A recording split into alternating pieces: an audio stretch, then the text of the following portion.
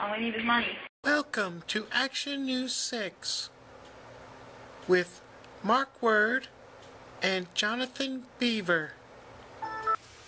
Good afternoon. I am Jonathan Beaver, reporting live from the National American Christmas Tree Celebration. And now we have our first important story of the day. Oh. That's how you make a cat not run away. He's so mad. Patrick! You're a little bit, and he's slithering forward. He's moving Patrick off the desk. Oh, I can't move. Aww. Not very far. Patrick, where are you going? Oh.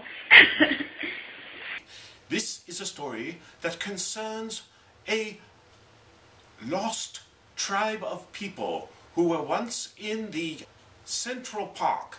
We go now to our live reporter, who is named Mark Word.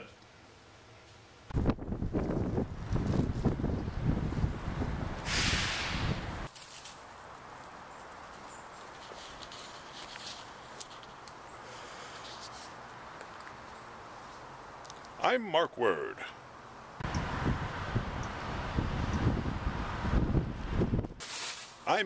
Word. This beautiful park was once filled with protesters, and now it's empty. We wonder, what has happened to them? Have they gone home to celebrate Christmas with their loved ones, perhaps? We'll never know. There's something wrong with my eye. These Occupy people have been missing for several days now, and we have no idea where they are.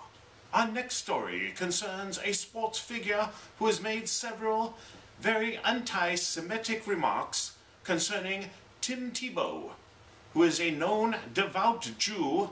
Our live report concerns Joe Flacco, who is indeed anti-Semitic, who has made his public known things about his religion very personal and private.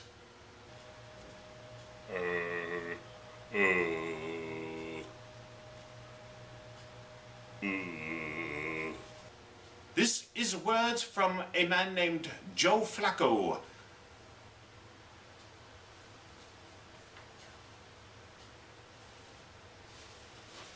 On the lighter side, 400,000 pounds of potatoes have been delivered to a church in Maryland to distribute to poor people.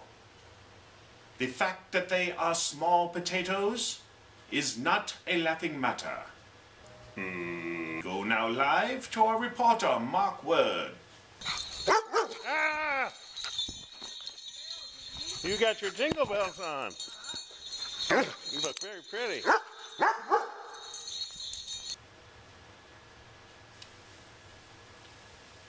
Live on the scene,